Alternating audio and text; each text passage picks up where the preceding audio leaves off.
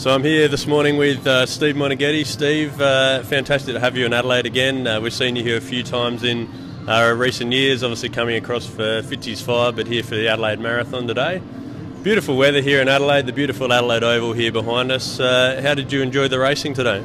Yeah, not too bad. It's obviously a beautiful setting, and the crowd and the weather was on our side today, so it was a perfect run. And I was okay, got going a bit, sort of started the event, jumped in and passed a few people, and I'd move up from sort of pack to pack and run along with a few people and tried to encourage him. He didn't quite get under 78, so I let him down, but anyway, we had a good day. And 78 minutes for you, that's a long way from, I think, your world best at the time, which is maybe 60.01. Obviously you've scaled back a little bit these days in terms of running quick, but you're still doing quite a few Ks, as I understand. You're maybe 100k a week at the moment. Is it still that sort of level of training for you? Yeah, I try to get 100 if I can. It's difficult, I've got work, just travelling and working in different environments. But I run every day and I make that a priority. That's the thing that gets me to a lot of events. So I make sure I prioritise that, and so I try to get out every day, do my long run, do my sessions, and come and race and recover in between. When you're getting older, you've got to sort of balance it up a little bit. But I love what I do, and it's great to see so many recreational runners out there sharing the love for the sport that we do.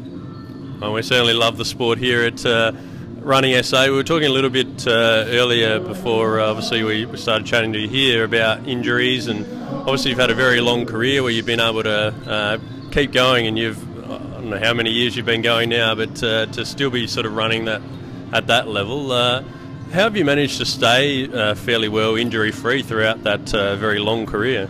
Yeah, that's a good question. I'm getting a few niggles in that now, hamstrings, calves, all that old man's calves, I think they say that we get. So it's about managing your body. I try to still get massage and look after myself. And I run pretty conservatively during the week. So a lot of it's recovery now, and, making sure I listen to my body, and if I'm a bit sore, I'll just run through and not do sessions. But I try to, keep the routine and the rhythm going if I can, and listen to my body. And the older you get, the smarter you got to be, and that seems to have worked okay for me. I think I'm biomechanically pretty sound, but you've still got to do all the right things. It's all right having the equipment, but you still got to put that equipment to good use. So, when you love what you do, you're prepared to make some sacrifices, work hard, do all those extra little things to allow you to keep your body in shape to run.